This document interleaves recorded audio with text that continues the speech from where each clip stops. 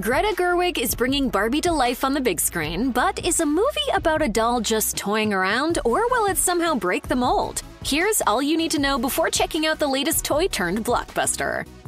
If you're a movie lover, then you've no doubt circled July 21st on your calendar. After all, it's the most important day of 2023. Why's that? How about because this is the most important thing to ever happen in the history of the world? On that day, two phenomenal films will hit theaters at the same time and go head-to-head for box office dominance. July 21st will play host to Barbie, a colorful, zany comedy, and Christopher Nolan's Oppenheimer, a grim, heavy biopic. Regardless of which film does better, it's a win-win for cinephiles, as both films look like they're going to be absolutely exceptional.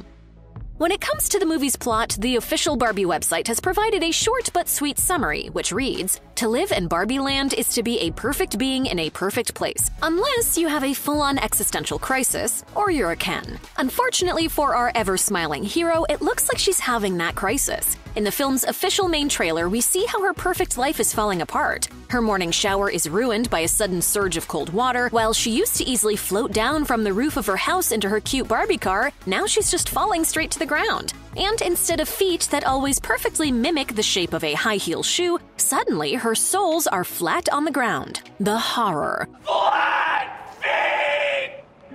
Most alarming of all, Barbie is suddenly haunted by thoughts of death. Hoping to find answers to life's big questions, she decides to venture out into the real world, with a stowaway Ken tagging along. Unfortunately, this is frowned upon by the executives at Mattel, the company that makes Barbie toys. When our blonde hero leaves Barbie land behind, the suits do everything in their power to hunt her down. Will they put her back in the box before Barbie can figure her life out?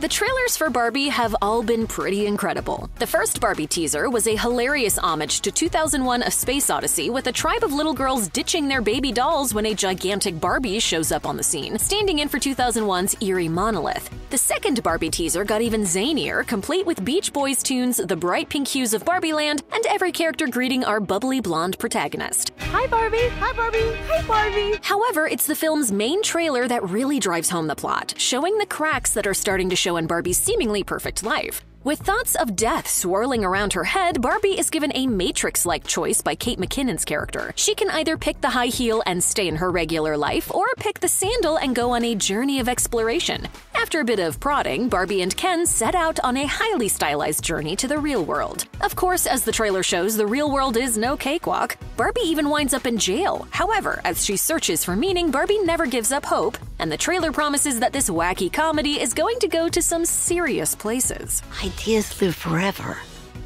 Barbie features one of the best casts we've seen in a long time. Margot Robbie stars as the titular doll, which is perfect casting as she looks exactly like Barbie. And since Robbie has played wildly varied characters in projects like The Suicide Squad, I, Tonya, and Once Upon a Time in Hollywood, we know her spin on the iconic character will be something unique. Of course, you can't have Barbie without Ken, and Ryan Gosling is stepping into the role of the blonde boy toy, which is another casting triumph since Gosling looks like a walking, talking Ken doll. And while he excels at playing quiet, brooding men, he's also great at over-the-top comedy, as evidenced by The Nice Guys. I had to question the mermaids.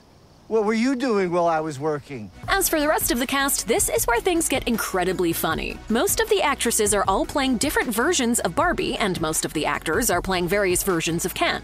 For example, Issa Rae is President Barbie, Ritu Arya is a Pulitzer Prize-winning Barbie, and Dua Lipa is Mermaid Barbie, playing a whole host of Kens whose defining characteristic seems to be the fact that they're all just Kens. We've got Simu Liu, Kingsley Ben-Adir, Ncuti Gatwa, and Scott Evans, just to name a few Kens. Michael Cera of Arrested Development fame also lives in Barbie land, but he's a bit of an oddball. Instead of playing a Ken, Cera is playing Alan, a character based on a discontinued 1960s toy that was made to be Ken's best friend. Similarly, Oscar-winning screenwriter Emerald Fennell will play Midge, another less famous toy who was at one point canonically married to Alan. Rounding things out, Will Ferrell will play the CEO of Mattel, Helen Mirren will narrate the movie, Ray Perlman of Cheers fame will also show up, and famed wrestler-turned-actor John Cena will reportedly appear as a merman.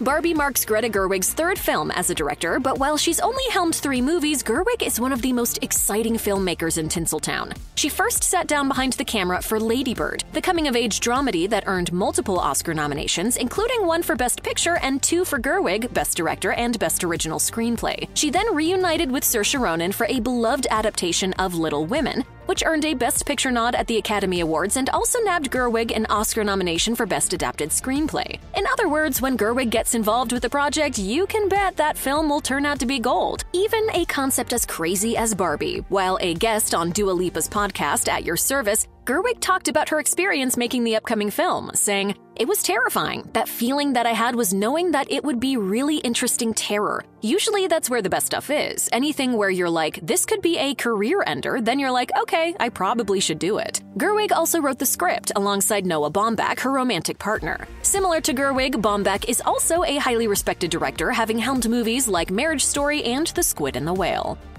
The Barbie Dreamhouse is a legendary estate, and the Barbie movie design team has done the palace extra proud and extra pink. Production design and set decoration dream team Sarah Greenwood and Katie Spencer drew inspiration from mid-century modern mansions and real-life toys, plus director Gerwig's references, which, according to Architectural Digest, ranged from the bold Pee-wee's Big Adventure to the pastel-powered fever dream of an American in Paris. The result is a dream house that looks like Mad Men meets Nicki Minaj. The design of the dream house is inspired by the Kaufman House, a Palm Springs home designed in 1946 by Richard Neutra. While Neutra's work favors neutral shades, Greenwood and Spencer had a mandate of their own to follow: think pink. The team used so much pink paint it caused an international shortage. But not all of that paint was on the dream house itself. The beautiful backdrops that surround Barbieland are hand-painted, not CGI, partly in keeping with what Gerwig calls the authentic artificiality of Barbie's world. The home is full of bright colors and toy-like details. Even Barbie's closet is clearly designed to match the packaging of clothes sold separately. Still, a quick glance at Barbie's movie home shows that there is a price to be paid for living a perfect life.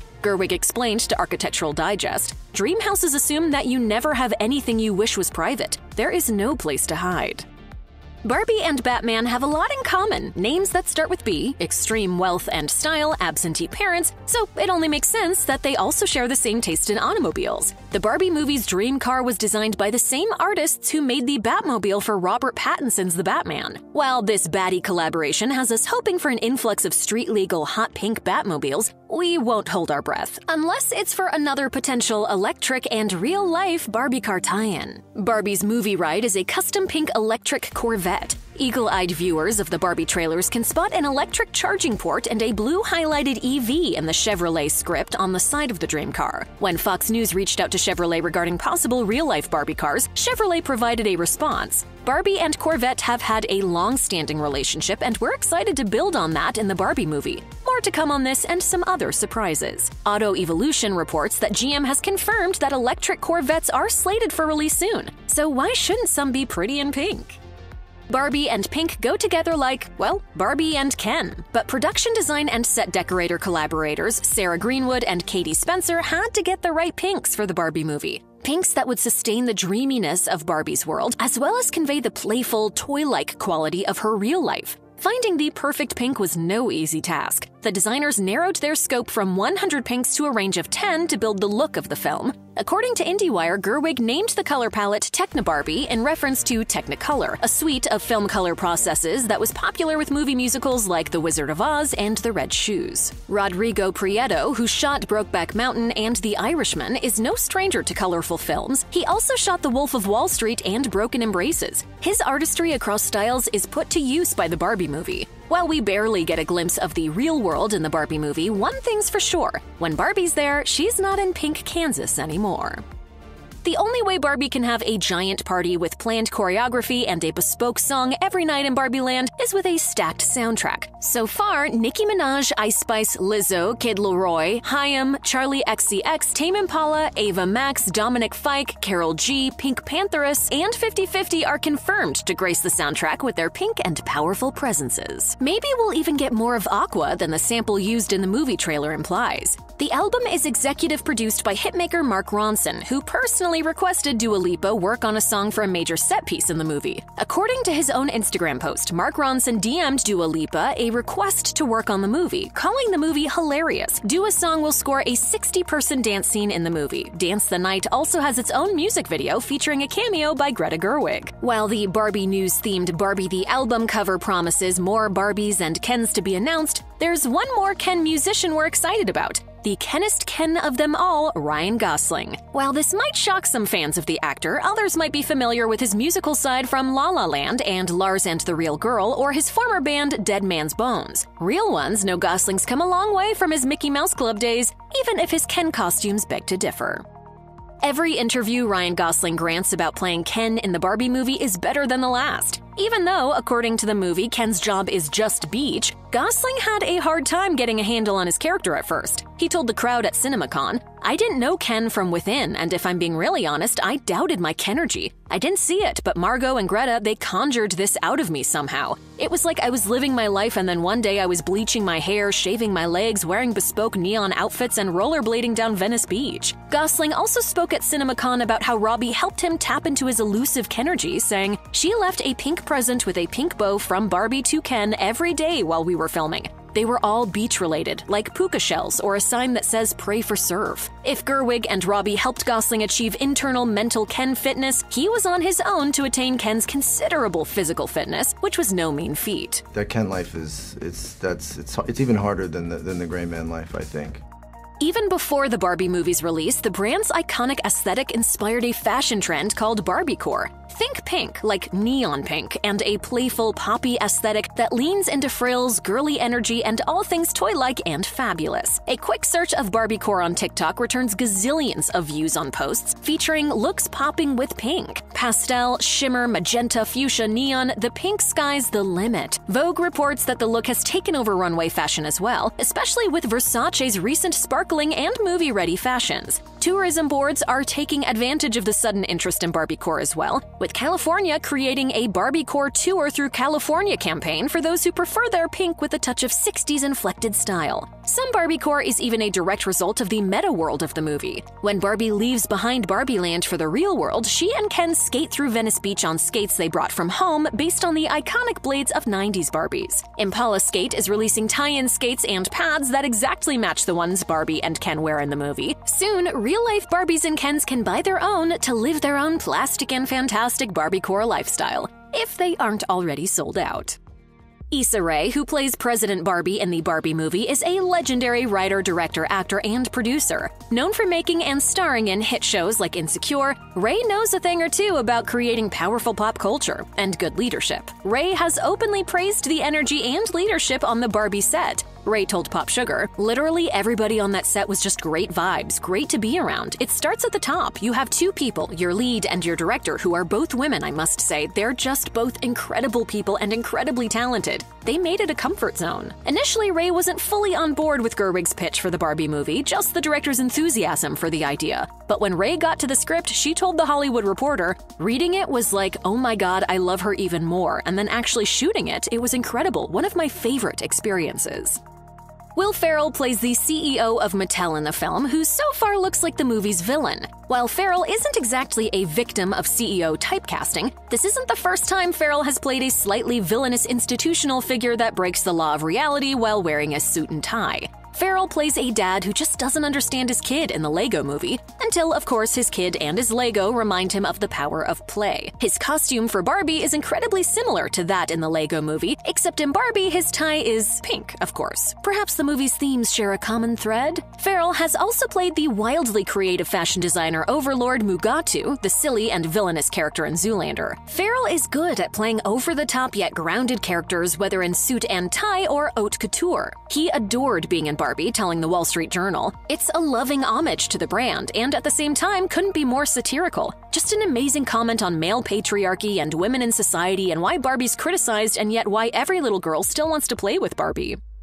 Barbie has been in development for a long time, first with Amy Schumer set to star and later with Anne Hathaway attached. Sometime after that, Margot Robbie and her husband's production company, Lucky Chap, scooped up the property. While it might seem obvious that Robbie would consider herself an iconic blonde for the role of an iconic blonde, she actually wasn't her own first choice. Robbie tells The Hollywood Reporter about Lucky Chap, "We never started a company to be a starring vehicle for me. We wanted to expand what female stories and female storytellers could do in this industry, and I don't need to be on screen for that to happen." So it tracks that Robbie initially thought Gal Gadot would be a perfect fit for the role of the beautiful, sweet, and super sincere doll. Robbie tells Vogue, Gal Gadot is Barbienergy. She's so genuinely sincere and she's so enthusiastically kind that it's almost dorky. It's like right before being a dork.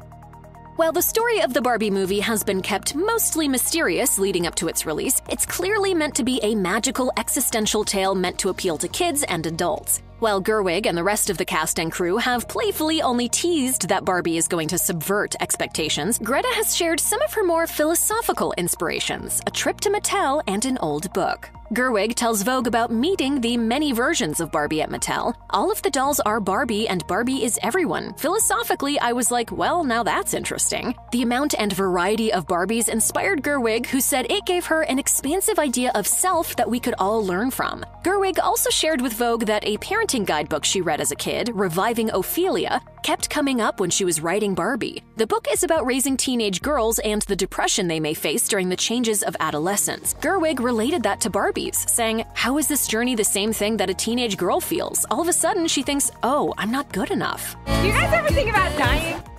Margot Robbie and Greta Gerwig know that Barbie as a toy is beloved and behated in equal measure. Barbie is a significant cultural figure, sometimes for good and sometimes for bad. She is a symbol of empowerment, adventure, and acceptance, as well as, at times, body image issues, impossible beauty standards, and vapidity. Robbie and Gerwig decided to use all of that in their movie. Robbie told Vogue, "We have to acknowledge that there are a lot of people who aren't fans of Barbie. They actively hate Barbie and have a real issue with Barbie. We need to find a way to acknowledge that." While it remains to be seen exactly how the not-so-sparkly side of Barbie will be handled in the movie, the thoughtful and playful soundbites sound promising. The sense of play the entire creative team has been showcasing has audiences feeling like kids again.